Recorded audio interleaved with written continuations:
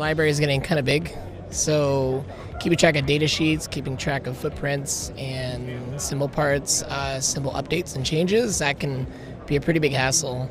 So internally what we've done is we've created a kind of a database manager, but should we have to do that?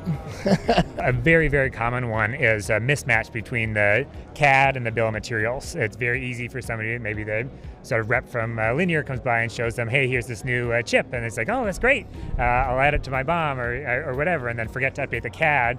And so all of a sudden, when the design and the BOM comes in, we order the parts, and all of a sudden the space on the board doesn't match it up. And so it can be a tricky thing where sometimes there's some surgery involved to go and make it work. Anyone involved in board-level electronics design can tell you they spend a huge amount of time making new parts in the CAD library. Ideally, you could use components you've proven in the past, but making sure they're suitable and still available in the supply chain can be painful, to say the least. And pretty much all new designs inevitably have some new parts in them. You might find the perfect part with the component specifications you need for your design, but that's only the first step. You've got to build it in the library and make sure it's consistent with your design style too.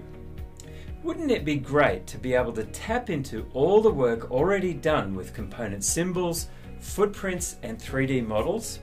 And what if you could couple the CAD models with the live supply chain links and all that component metadata you need to make design decisions? With the Vault, you can leverage all this component information because it's a system that makes it easy to build your library right the first time. Even better, component approvals, lifecycle states, and where used visibility are all available from within Altium Designer's environment. So when a part goes end of life, you'll know exactly which designs need to be updated.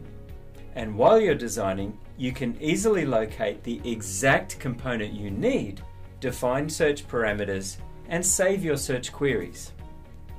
When you centralize your library assets in the Vault, you'll spend less time looking for the right components and more time perfecting your designs.